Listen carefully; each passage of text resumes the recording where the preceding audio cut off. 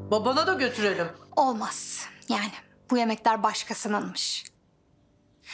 Artık hangi şanslı kadınsa. Ne kadın canım? Belki arkadaşlarına yapmıştır. Herhalde sen içeride abimin mutluluğunu ve heyecanını göremedin anneciğim. Yani mutfağa küsmüş adam içeride harıl harıl çalışıyor. Ayrıca biriyle de mesajlaşıyor. Bak bence kesin aşık. Yok artık. Anne. Kumru mu yoksa? Yok artık canım. Allah Allah Tuğçe saçmaladın iyice. O konu kapandı. Ozan'ın o kızla ne işi olur? İyi. O zaman Daime teyzenin oradan biri. Ne? Abimin günlerdir dışarı çıktığı mı var? Ya babaannemle ya evde. Daime teyzenin torunu var mıydı?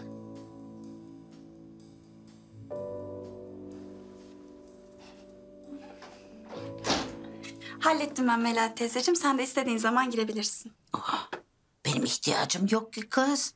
Bunlar çalışsın diye tuvaleti tıkadım ama yine iş sana kaldı. Aşk olsun Melahat teyzem. Bilerek mi yaptın? Cezalarını bulsunlar istedim. Sana yaptıkları yanlarına kaldı. Söyledikleri yalanlarla Ozan'la aranızı bunlar bozmadı mı? Sahi. Ozan beni bekliyor.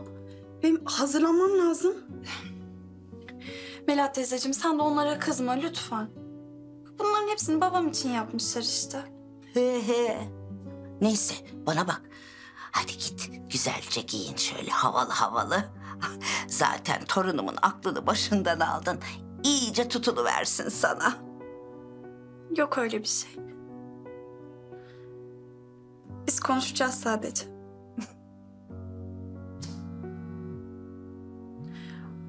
Nihan Hanım arıyor. Bana bak sakın burada olduğumu söyleme. Bak sakın. Tamam merak etme. Efendim Nihan Hanım. Kumru nasılsın? İyiyim Nihan Hanım. Siz nasılsınız? Sağ ol ben de iyiyim. Merak ettim seni. İş bulabildin mi? Yok arıyorum hala. İyi bakalım. Eğer sana uygun bir şey olursa ben de araştırayım, haber veririm. Yok Nihan Hanım hiç gerek yok. Ben kendi başımın çaresine bakabilirim. Teşekkür ederim. İyi günler. Dur kapatma. Hani sen Melahat anneyi çok seviyordun. İnsan bir merak eder, telefonu ister. Benim çok acil bir işim vardı da. Nasıl Melahat teyze? İyi Melahat teyzen. Çok iyi. Hatta Ozan da iyi. Bayağı bir toparladı. Gerçi sen biliyorsundur. Görüşüyorsanız. Yok ben bilmiyorum. Görüşmüyoruz tabii. İyi bakalım. Tamam. İyi günler o zaman sana.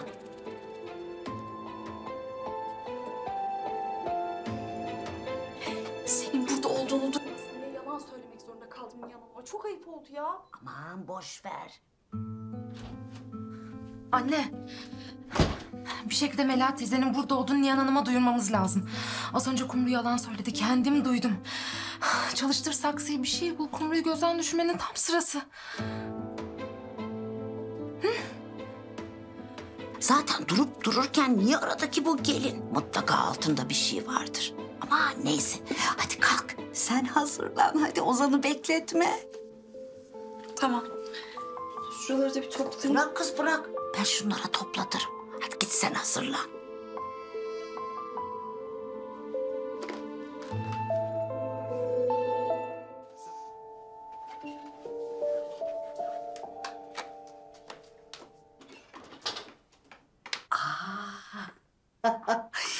Şu güzelliğe bak.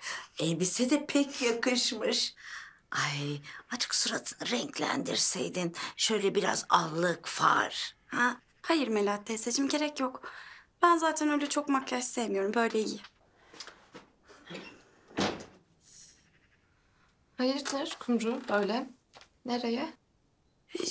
Şey... İş görüşmesine gidiyor canım.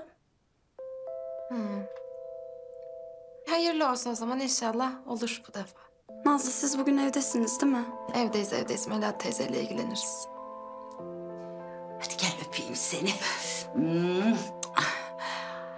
O sana selam söyle. Hadi ben seni geçireyim. Yürü. Görüşürüz.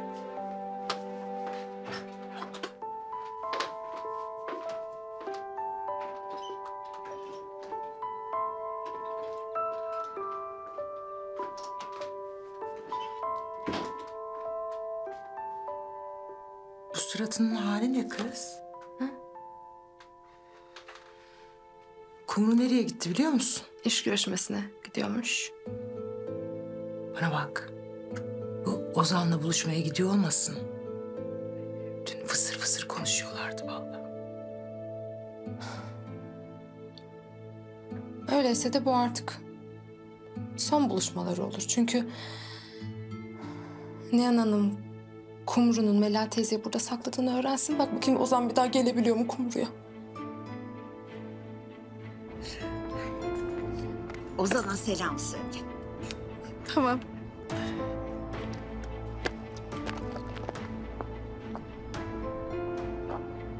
Oh be, yüzünü gören cennetlik.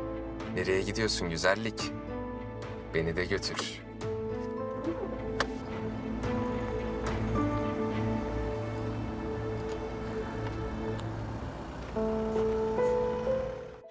Hadi bakalım. Aç şu telefonu da oyun başlasın. Ay anne güzel oyna ne olursun. Bak bu tek şansımız bunları ayırmak için. Alo buyurun. Nihan Hanımcığım merhaba. Ben Fatma. Kumru'yla Nazlı'nın annesi. Aa evet Fatma Hanım buyurun. Şey diyecektim.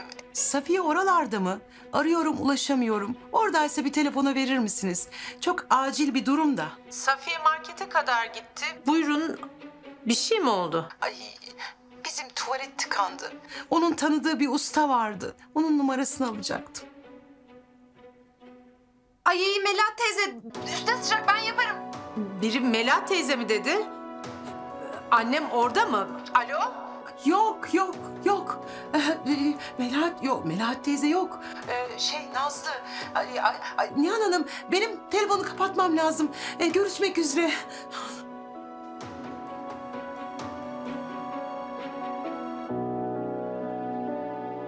Nazlı, gel şu sobaya odun at. Ayaklarım üşüdü. Ay senin ayaklarına bir kurtulamadık ya.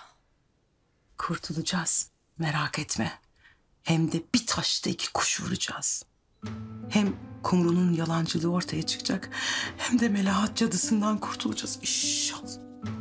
Nazlı. Ay başladı benim mesai. Ay yok. Resmen kulaklarımla duydum. Mela teyze dedi biri. Hayret bir şey. Anne ne yapıyorsun burada kendi kendine konuşuyorsun? Tuğçe. Galiba babaannen kumrularda kızım. Ne? Ya